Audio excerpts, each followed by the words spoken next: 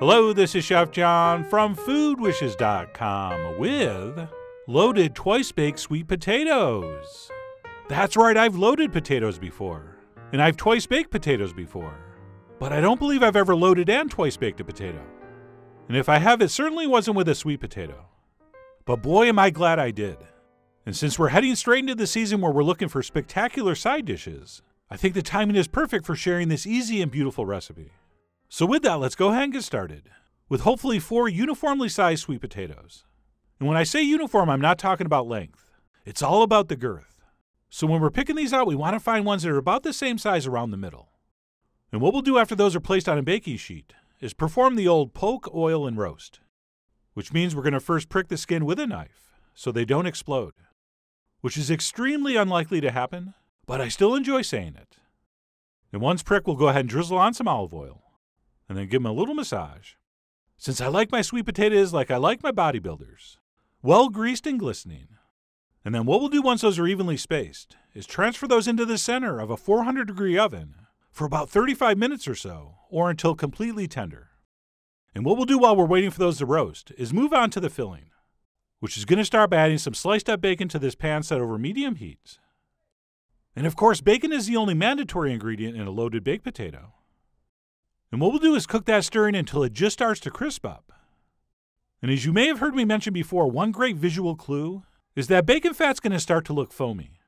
And that means most of the fat is rendered out and it's getting crispy. All right, you see that? And as soon as our bacon looks a little something like this, we'll go ahead and add a handful of sliced green onions, also known as scallions, as well as some diced jalapeno pepper. And what we'll do is stir that in and only cook it for 1 minute. And the reason we only need a minute is because those peppers and onions are going to continue to cook in that hot bacon fat. And by the time this sits and cools down, those are going to be perfectly cooked. So what we'll do after 1 minute is simply turn off the heat and reserve those until needed. And by the time we've sliced and cooked those ingredients, theoretically our potatoes are done. And we'll go ahead and pull those out of the oven and of course test those with a knife. And since we're going to mash this, we really do want to make sure they're tender. So give them the old poka and make sure. And at this point, what we'll do is let these cool down a little bit before cutting off the tops and scooping out the flesh. And ideally you do this when they're warm and easy to handle, and not still dangerously hot like mine were. But either way, we're going to take a knife and cut off the top third of the potato, angling our knife about 45 degrees. And we'll go all the way around and then pop off the top. And I should mention, any sweet potato is going to work for this. But I really like the orange flesh the best, since I believe it's the most beautiful and the most nutritious. And try to be careful not to cut off more than a third from the top. All right, since that's going to provide for a larger shell to fill, and these are going to be easier to handle and work with. And then once we have all those tops taken off, the next step, of course, is going to be to scoop all that tender flesh into a bowl. All right, from the tops and the shells. And one tip here is not to scoop out too much from the bottoms. All right, I try to leave at least a 1/4 inch of flesh inside, which is going to give these a little bit of structure so they don't collapse when we bake them. And then what we'll do once all that's been scooped into a bowl is season it up with some kosher salt, some freshly ground black pepper, and of course a little bit of our old friend cayenne pepper. And then besides that, we're also going to toss in a handful of sharp white cheddar, as well as a nice big spoon of creme fraiche, or a spoon of sour cream, or even a splash of regular cream. And then we're going to finish up by squeezing in the juice of half a lime. And then once all that's in there, we'll take a potato masher and we'll mash this up nice and smooth before we add our onion, bacon, pepper mixture. All right, we don't want that stuff to get all smashed up. So what we'll do is mash this first, and then we'll use a slotted spoon to transfer that stuff in. At which point we'll give that one last mix. And that's it. Once mixed, that filling is ready to stuff back into our sweet potatoes. Oh, and I should mention, if you're not into spicy things, you could, if you want, do this with sweet peppers instead. I mean, you are, after all, the beta of your sweet potato. So if you elected not to use the jalapeno, that'd be fine. But personally, I think the heat from the jalapeno pairs perfectly with this starchy sweetness here. But either way, we'll go ahead and mix that up and fill our shells.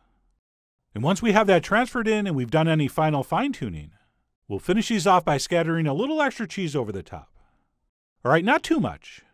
All right, we don't want complete coverage, because sometimes we'll take that first bite with a fork and all the cheese comes off in one giant piece. So instead, let's just do a nice scattering. And that's it. Once cheesed, we'll go ahead and pop those into the center of a 400-degree oven for about 20 to 25 minutes, or until they're heated through and the tops have started to brown, and they look absolutely awesome, and hopefully something very similar to this. Check it out. I mean, if those don't look like something you'd want to eat, I don't know what does. And at this point, those are ready to transfer onto our plates, or in my case, onto a platter so I could take some pictures. And then once I had those plated up, I attempted to do one of the most difficult maneuvers in all of the culinary arts, and that's to get small, round, bouncy sliced green onions to stay on top of a rounded, slick, cheesy surface. But eventually I got it done, and finally my loaded twice-baked sweet potatoes were officially ready to enjoy. And as fantastic as these looked, the taste and texture was even better. Okay, one of my main complaints with sweet potatoes is that they're too sweet and not savory enough.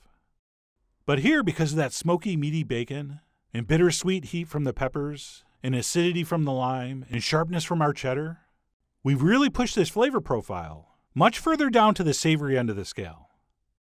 Alright, to be honest, I almost forgot I was eating a sweet potato, which, because they're so sweet, can really be sort of a one-note experience, but not here. We have so many notes, and all of them good. But anyway, that's it. What we're calling loaded twice-baked sweet potatoes. Above and beyond the great taste and appearance, these are also very versatile, since they're just as effective as a spectacular side dish for your holiday turkey, as they are served as a meal placed next to a simple salad on any random weeknight. Which is why I really do hope you give these a try soon. So head over to foodwishes.com for all the ingredient amounts and more info as usual. And as always, enjoy.